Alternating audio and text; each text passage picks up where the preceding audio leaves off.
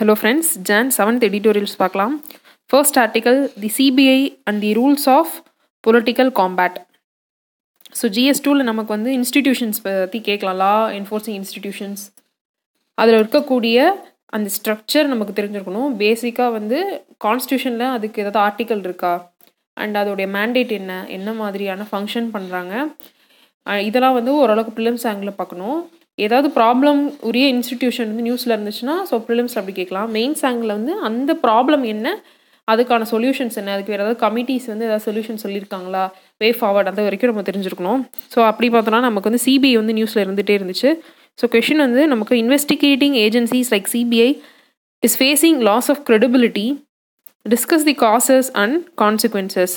இந்த மாதிரி ரீசென்ட்லி இந்த நியூஸ் இந்த இருந்துச்சு இன்ஸ்டிடியூஷன், அதுக்கான ப்ராப்ளம் என்ன, சொல்யூஷன் என்ன. இந்த ஆர்டிக்கலில் இவர் ஜென்ரலாக வந்து 2 த்ரெட்ஸ் டு இந்தியன் பாலிட்டி அப்படின்னு டிஸ்கஸ் பண்ணியிருக்காரு. 2 முக்கியமான த்ரெட்ஸ்.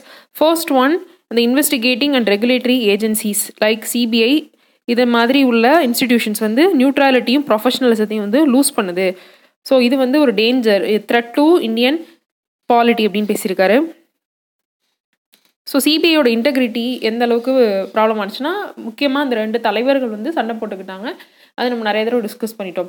அது இல்லாமல் சிபிஐ கேட்கக்கூடிய ஆக்சஸ் உங்களுக்கு வந்து அதோட பேசிக் வந்து பார்த்திங்கன்னா, சிபிஐ வந்து ஒவ்வொரு ஸ்டேட்லையும் இப்போ இன்வெஸ்டிகேட் பண்ணும்போது இந்த ஸ்டேட் வந்து பெர்மிஷன் கொடுக்கணும். ஓகேவா, ஸ்டேட் பெர்மிட் பண்ணால் தான் சிபிஐ வந்து அந்த ஸ்டேட்குள்ளே வந்து என்டர் ஆகி அவங்களால வந்து வித் ஹெல்ப் ஆஃப் போலீஸ் ஏதாவது அவங்க ஹெல்ப் கேட்டாங்கன்னா அவங்களோட வந்து இன்வெஸ்டிகேட் பண்ண முடியும். ஃபைன். ஸோ இப்போ பாருங்கள், கிரெடன்ஸ் to the doubts about CBS இன்டெகிரிட்டியை பற்றி டவுட் பண்ணி இந்த சில சம்பவங்கள், கோவிந்த் வன்சாரே, கௌரி லங்கேஷ் கொலைகள்லாம் இருந்துச்சு இல்லையா. ஸோ அந்த இன்வெஸ்டிகேஷனுக்கு வந்து அந்த ஃபேமிலிஸே வந்து என்ன பண்ணுறாங்கன்னா, அவங்களுக்கு வந்து நம்பிக்கை இல்லைன்னு சொல்கிறாங்க. சிபிஐ மேலே அந்த நம்பிக்கை இல்லை. ஆல்சோ நரேந்திர தபோல்கர், கல்புர்கி, ஸோ இவங்க எல்லாமே யாருன்னு பார்த்தீங்கன்னா ரேஷ்னலிஸ்ட்னு சொல்லுவாங்க, பகுத்தறிவாளர்கள். ஸோ இவங்கெல்லாம் தொடர்ச்சியாக கொலை செய்யப்பட்டாங்க. ஸோ இதுக்கு பின்னாடி ஒரு பேட்டர்ன் இருக்குது, ஒரு காமன் தீம் இருக்குது. ஸோ அதனால வந்து இது இன்வெஸ்டிகேட் பண்ணணும். ஒரே மாதிரியான கொலைகளாகவும் நடந்திருக்கு, ஒரே விஷயத்தை வந்து அப்போஸ் பண்ணியிருக்காங்க. ஸோ இதை வந்து சிபிஐ விசாரிக்க வரும்போது அது மேலே நம்பிக்கை இல்லைன்னு சொல்கிறாங்க. ஒரு காலத்தில் வந்து ஏதோ ஒரு பிரச்சனைனாலும் இல்லை ஏதோ ஒரு கிரிமினல் கேஸாக இருந்தால் கூட அது உடனே சிபிஐயோட கைக்கு மாற்றணும் அப்படின்னு சொல்லுவோம் எல்லாருமே. ஸோ அப்போ வந்து என்னென்னா சிபிஐ மேலே ஒரு அபரிமிதமான நம்பிக்கை இருந்துச்சு. ஸோ நியூட்ரலாக அவங்க செயல்படுவாங்க அப்படின்னு சொல்லி அந்த இன்டெகிரிட்டி இருந்துச்சு. பட் இப்போ வந்து அது இல்லை அப்படிங்கிறது தான் விஷயம். செகண்ட் த்ரெட்டாக எதை சொல்கிறாருன்னு பார்த்தீங்கன்னா, increasing tendency among national parties.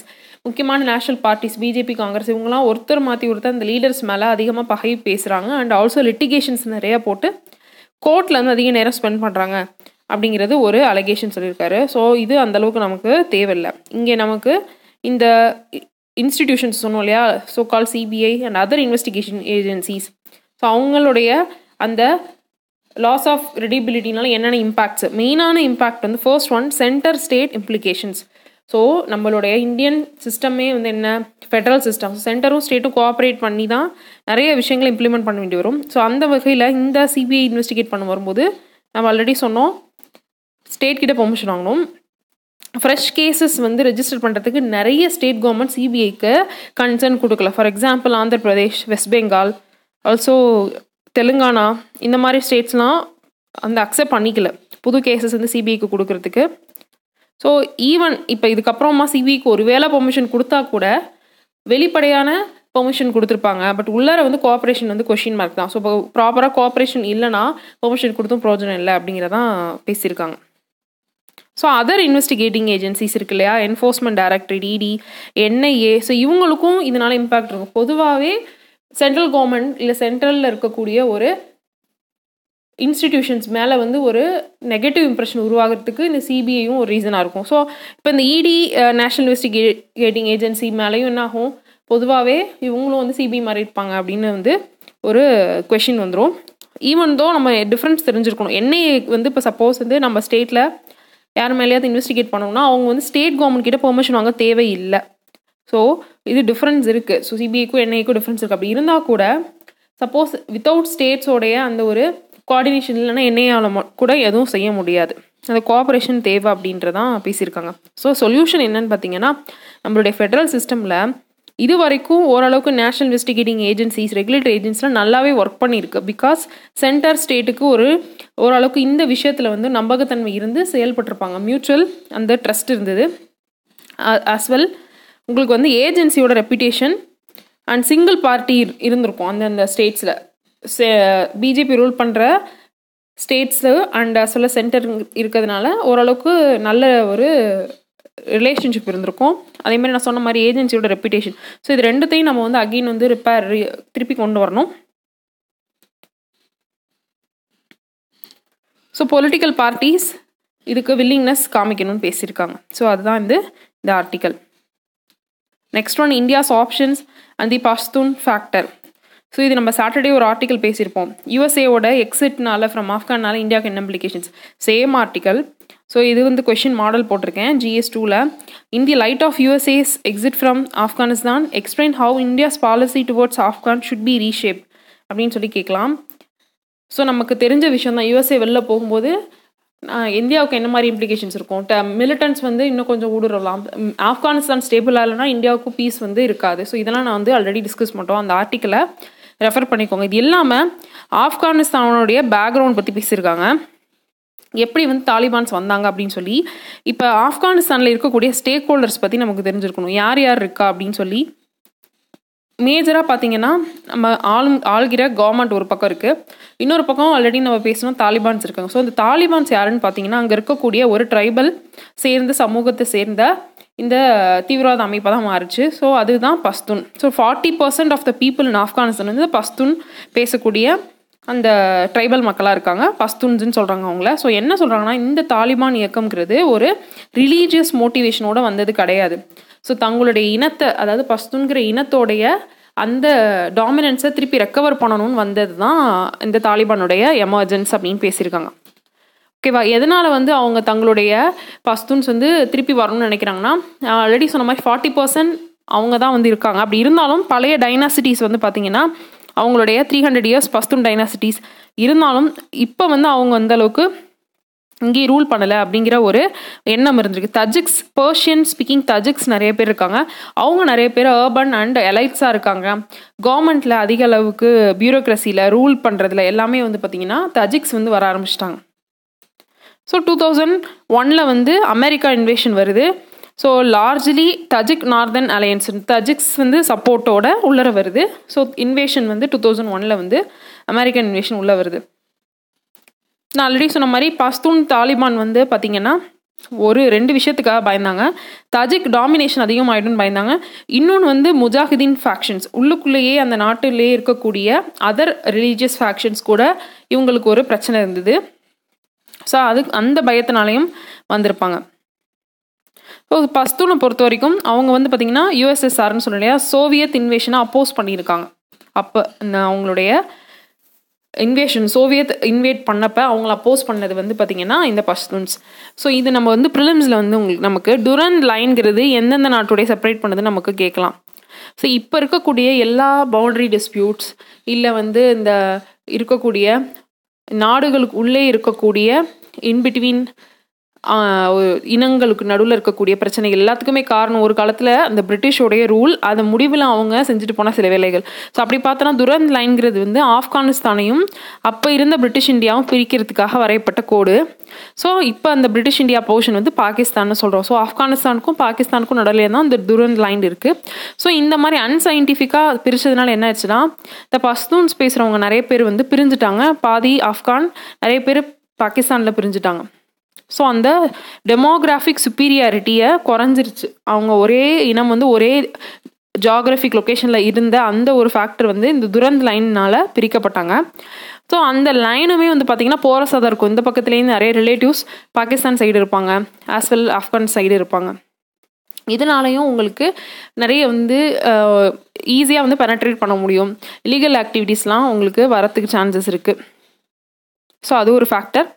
So இந்த பஷ்தூன்ஸ் இல்லை இந்த தாலிபான் ரைஸுங்கிறது அவங்களுடைய எத்தனிசிட்டி அண்ட் ட்ரைபல் லாயாலிட்டியை சம்மந்தப்பட்டதான், ரிலீஜனை பேஸ் பண்ணி கிடையாது. ஸோ சோவியத் வந்து 1979 உள்ளர படையெடுத்து வராங்க.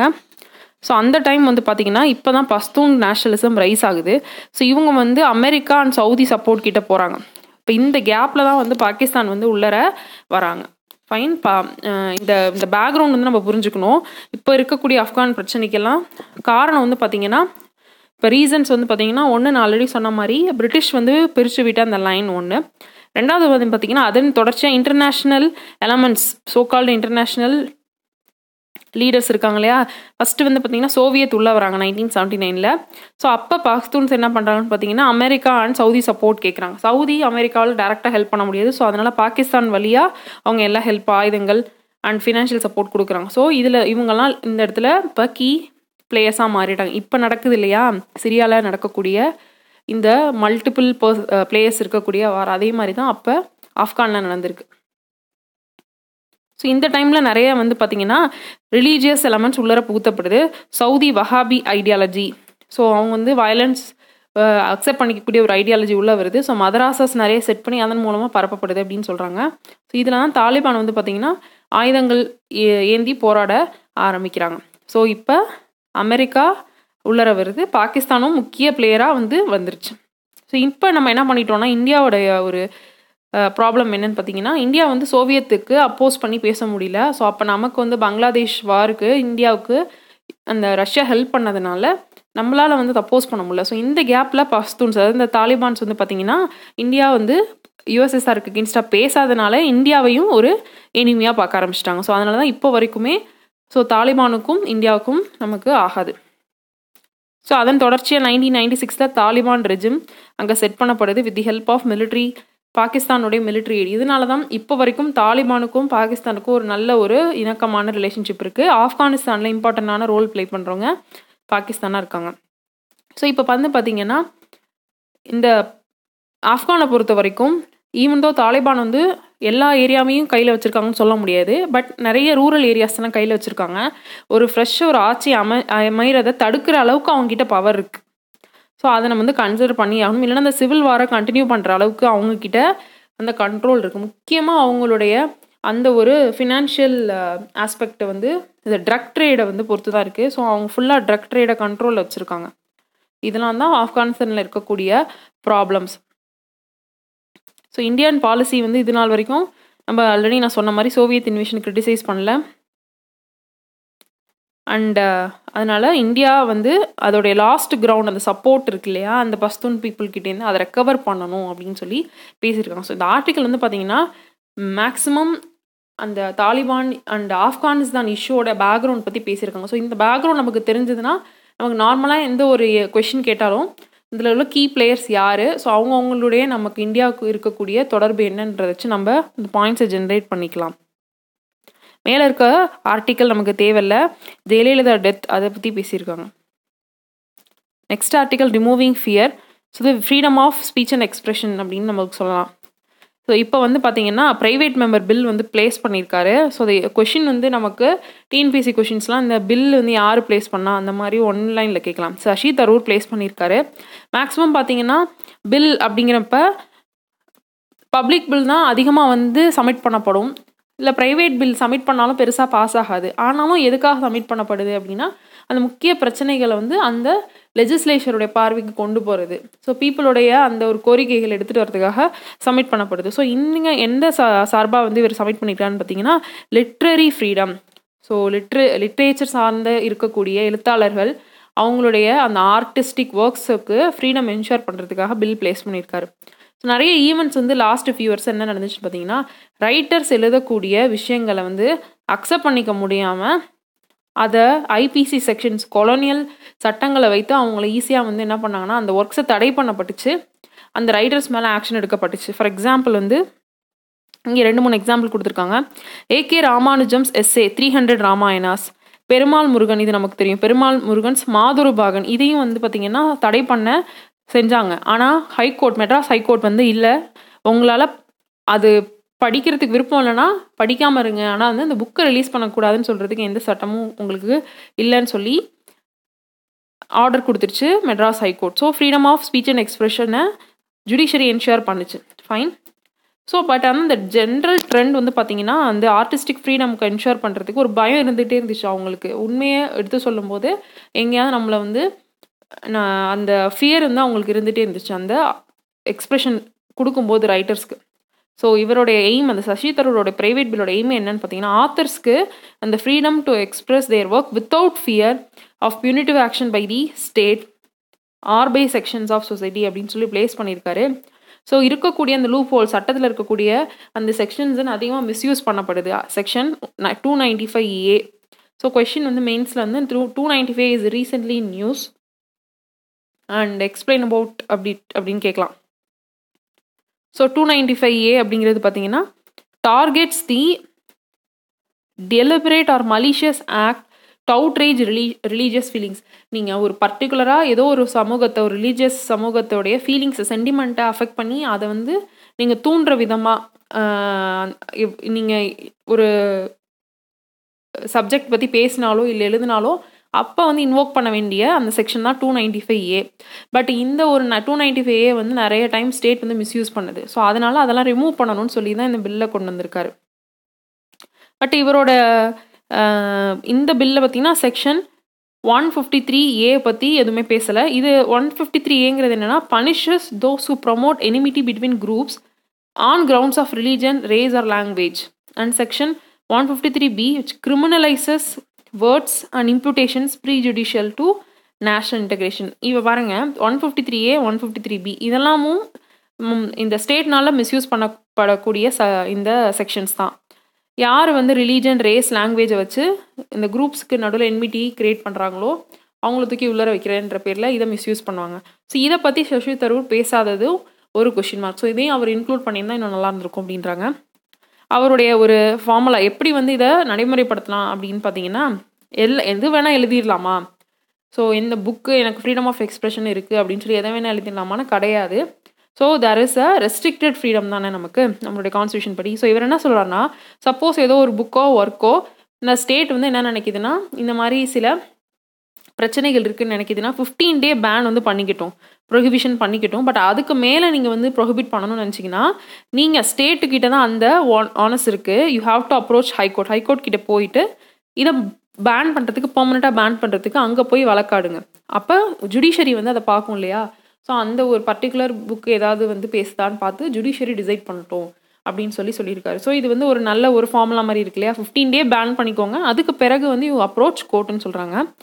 அண்ட் ஆல்சோ வந்து ஐடி ஆக்ட் ப்ரொவிஷன்ஸ் இந்த கஸ்டம்ஸ் ஆக்ட் ஒன்று இருக்குது. அது சில புக்ஸை வந்து இம்போர்ட் பண்ணுறதை தடுக்கணும். அதில் வந்து அப்சனிட்டின்னு ஒரு வார்த்தை இருக்குது இந்த ஒரு கஸ்டம் ஆக்டில். ஸோ இவர் என்ன சொல்கிறேன்னா, அது அப்சனிட்டிங்கிறத தவிர்த்துட்டு சைல்ட் போர்னோகிராஃபிங்கிற ஒரு குறிப்பிட்ட அந்த ஒரு இதை மட்டும் கொண்டு வந்துடுங்க அப்படின்னு சொல்கிறாரு. ஸோ இந்த ஒரு ப்ரைவேட் பில் வந்து ஒரு நல்ல விஷயம் அவர் எடுத்துகிட்டு வந்திருக்குது. ஸோ இது வந்து பாஸ் ஆகுதா இல்லையா அப்படிங்கிறது ஒரு டவுட் தான். இருந்தாலும் வந்து பார்த்திங்கன்னா முக்கியமான வந்து விஷயங்களை எடுத்து சொல்லும்போது எல்லாராலையும் பார்க்கப்படும் இல்லையா. அப்போ ஈவன் தோ ஃபர்தர் வந்து இதில் இருக்கக்கூடிய கேப்ஸை ஃபில் பண்ணி பப்ளிக் பில்லாக கூட வரத்துக்கு வாய்ப்புகள் இருக்குது. ஸோ இந்த பில் வந்து நமக்கு important from the mains point of view. So இதை நல்லா பார்த்துக்கோங்க. Next article, lessons for Kashmir from the குரில்ஸ். So எப்படி இந்தியாவுக்கும் பாகிஸ்தானுக்கும் நடுவில் அந்த காஷ்மீர் டிஸ்பியூட் இருக்கு இல்லையா. ஸோ பாகிஸ்தான் ஆக்குபைட் காஷ்மீர் அப்படின்னு சொல்லி அந்த டெரிட்டரிக்கு டிஸ்பியூட்ஸ் இருக்குது. இதே மாதிரியே வந்து பார்த்திங்கன்னா ஜப்பானுக்கும் ரஷ்யாவுக்கும் நடுவில் குரில் ஐலாண்ட்ஸ்ன்னு சொல்லி ரொம்ப வருஷங்களாக டிஸ்பியூட்ஸ் இருக்குது.